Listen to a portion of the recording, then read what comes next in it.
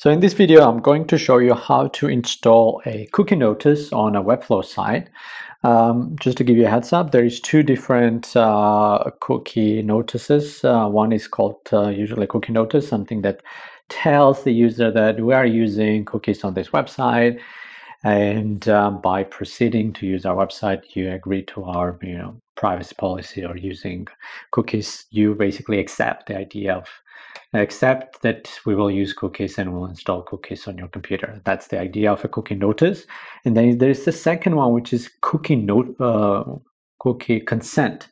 Now, consent implies that you need to get the permission from the user to get to install a cookie and use cookies on a user's computer. So this, what are these cookies, right? So these cookies are, if you're on this video, probably you already know that you have to install it if you are serving clients in European Union and some other parts like California.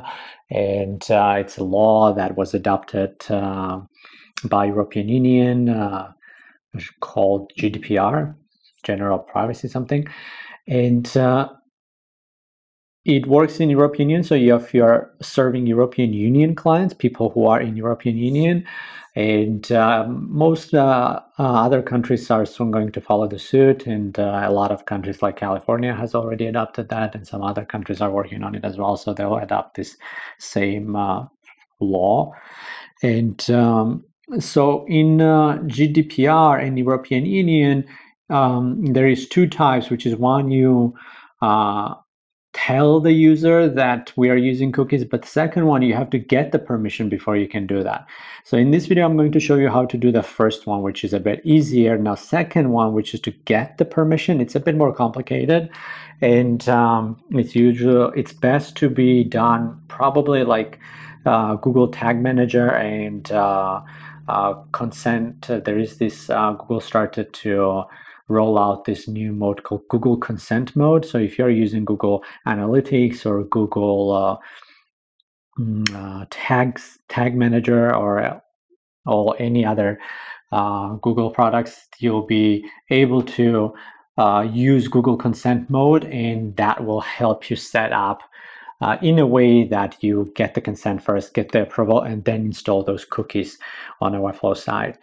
In this case, we're going to do with this more of a simple way, which covers a lot, but there's still actually a lot of big debate on if this is allowed anymore, because some by GDPR it's allowed, but then there is this new thing called a privacy directive, which sort of doesn't allow it, which basically says that if you want to install cookies on a user's computer, you have to ask for the consent. So there is contradictory information as I search, so it's complicated. I'm not gonna give you this because cookie law is like as complicated as this international tax law, so I'm not gonna give you advice on what's correct and what's not, because I'm not a legal advisor, and even legal advisors don't quite know yet, because the law is quite contradictory in many different places. But as it's getting more specific, you will see. So for now, a lot of websites still are using this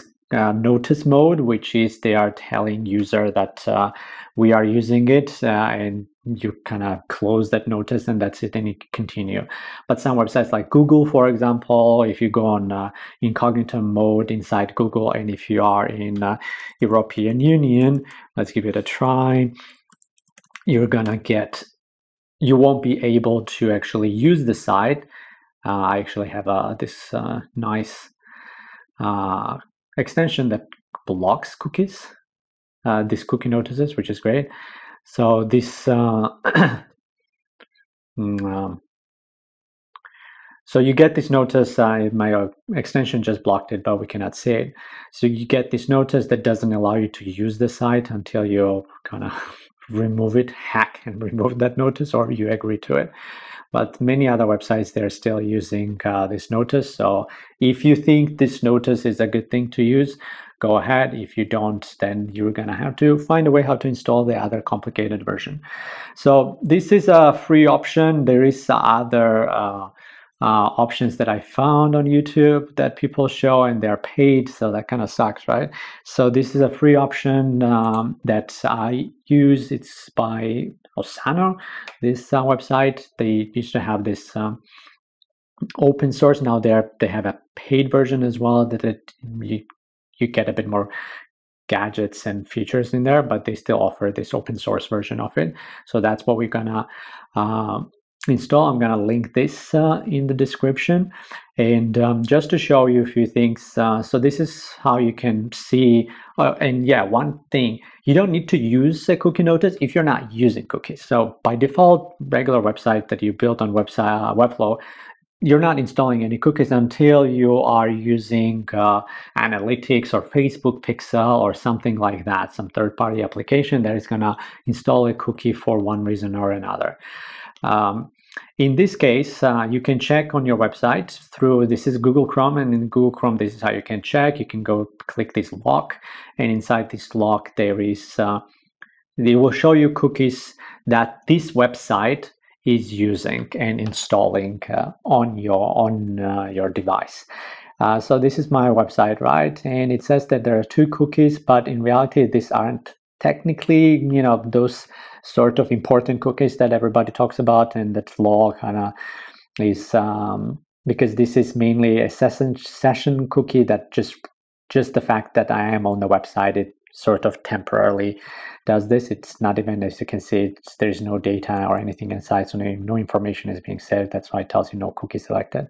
So it's not technically, well, it is probably a cookie, but not the one that would be that we would need to tell them that we are using. And this is probably what browser puts it, so browser knows that, saves it as a history that you have visited the site. So probably nothing that we are actually doing here that would go against the GDPR and all those cookie laws. But if you go on some other website, you'll see, let's say, for example, here, there's going to be a lot more cookies, 12 in use, and you'll see that you get this sort of folder that actually says cookies, and they're going to have weird things like this that have more data inside, and some different, not this, how about here? Cookies, see, a lot more cookies that actually have some data inside. And this is how you can check what cookies you are using. So let's now install. So here, when you get to this, not this big button, but you want to go to this unassuming little link, download open source. And this is going to give you a nice guided, okay, one more step. You're going to have to click start coding here. They are making trying their best to make you get to the hosted version so you can pay for it. And so here we will be able to configure our cookie notice, and first one is position, and when you click on it, it's going to show you different ways that it's going to be displayed. So this is very neat, actually. I love what they've done here. It's one of the best that I've found. There's many different cookie providers, but most of them kind of suck. This one was pretty good. I do like the one that is not that huge, so something, yeah, floating on the right. And then layout, I like classic because it's nice and small and rounded. Then you can choose the palette that they already have, but you can also provide your own website colors. So there is a banner color, you can change that, or put the hex code inside the hexadecimal code, and you can change that as well. And there is a link. This link is what Learn More is here, right? If you have a privacy policy page, then you would link it to the privacy policy page. Compliance type. So this is the compliance type that I was talking about. So this one just tells the user that we're using cookies, and then there's 2 other advanced options that says opt out or opt in. And I'm not going to go there because I myself don't know how to install that. And you can change the message here, and you can change the button. Let's say fine by me. You can change Learn More. You can change it to a different language as you wish. And once you configure everything, you have to copy these 2 codes. One is CSS, another is JavaScript. So let's copy Well, it's actually HTML code, but it's links to a CSS file. So we are going to install this. Now, depending if you are installing this on a particular page, because that's where you have, I don't know, sometimes you might have cookie only on one page. Then you don't have to install it on across the entire site. You can just install it on that particular page. And if you do so, you would go here. So in the page, you go to the page that you are installing this, in this case here, and then go scroll all the way bottom, and you get this head and body tags where you can place your code. But yeah, make sure to do this, you will need to have Webflow's either hosted plan for the website or paid plan on Webflow. Otherwise, you won't be able to do that. Custom code is a paid function, so you're gonna have to already have the hosted site. Yeah. And if you're installing on the entire site, which is probably what you're doing, you'll go to project settings. And inside project settings, you're going to go to custom code. And then you're going to get these same exact fields as well. And what did this? So this guy told us install before head tag. So head tag is here. Inside head tag, before closing head tag, it's the same thing. Depends how they define it. So head tags has an opening and closing one. So sometimes they'll say before the closing head tag, and sometimes just like Webflow describes here, it says at the end of the head tag, which is without the closing slash. But it's the same thing. We will paste it here. That's one line of code. And the second one is JavaScript, and JavaScript usually goes to the bottom before the body tag. You don't want JavaScript to go inside the head tag, because this is going to depends on the JavaScript code, but in this case we don't need to go put it there. I already have some other script here that I'm using for my website, so if you have something like that as well, just paste it after it. It's not a big problem. So we put that here with all the settings that we have applied there here, these colors and everything else.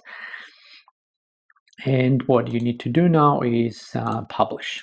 And now we're gonna check it out, how it all works.